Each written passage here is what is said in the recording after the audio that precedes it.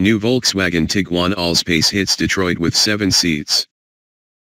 7-seat Volkswagen Tiguan Allspace SUV will arrive in Europe in the second half of 2017. Volkswagen has uncovered the new 7-seat Tiguan Allspace SUV at this year's Detroit Motor Show. With the option for a third row of seats, it will rival the Nissan X-Trail when it arrives later in 2017, while it's expected to make its European debut at the Geneva Motor Show in March. This is the only version of the VW Tiguan that will be offered in the US, but here we're getting the Allspace name attached to this longer version that's been extended by 215 mm in addition to the standard car.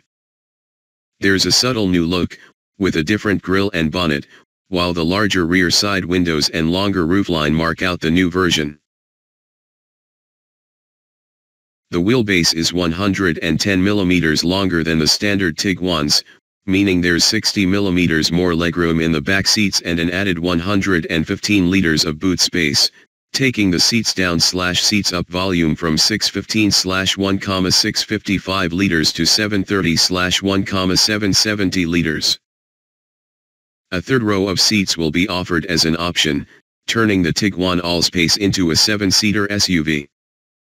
Other options will include front or all-wheel drive, as well as 3 petrol and 3 diesel engines from the standard Tiguan range.